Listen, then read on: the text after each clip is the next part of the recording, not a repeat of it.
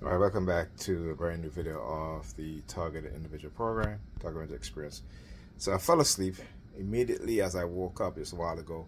The New York Predators Department began using their sirens again in a very aggressive manner. Pam called me this morning about Ethan being home. She let him stay at home because she wasn't feeling well, what have you. Which, you know, I keep telling her, you keep missing all these days of school. You're just adding to his problems, okay? You're not trying to help him in any way. You just let him do whatever he wants.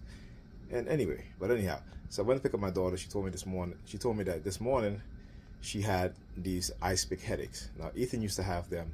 I just heard the sirens again as I'm talking about this. The ice pick headaches, what I have, right? So she said that it was really painful. She was crying. Pam had to go to the school to give her medicine, right? Pam never even mentioned this to me.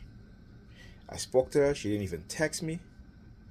She did not even mention that to me. So I have to take my daughter to the doctor tomorrow. Again, also because, like I said, the past couple of days she said she was spitting up blood. So I asked her today, did she spit up blood? She said no, not today, but I'm still taking her tomorrow. And you know, it's just like I said, they know what it is that they're doing. And again, they're using why they're aggressively using the police now. Also, is because one, she went out on dinner tonight, didn't even tell me anything about it. She told me after, you know, she was on her way.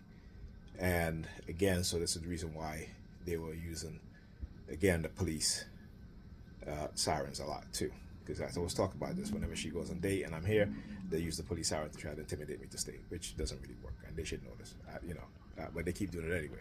But also, they themselves are worried because of the damage that they've caused to my kids, particularly my son and my daughter, because my son also used to get the ice pick headaches, and now my daughter is getting it, and to the point where it hurts. We talk about how they hijack her consciousness, just like that time they would hijack my son's consciousness to you know, target me or what have you. But my daughter, they use the technology to hijack her consciousness to basically interrogate me.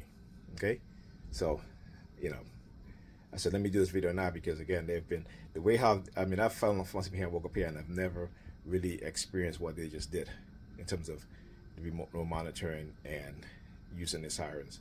Whereas immediately I got up, and it was such a violent attack of the noise, right? So I think what it is that they're also doing is that when I wake up, immediately as I wake up, is at that point they use that siren to affect my nervous system. Okay, that's a big part of it also. Anyway, I'll talk to you guys in the next video.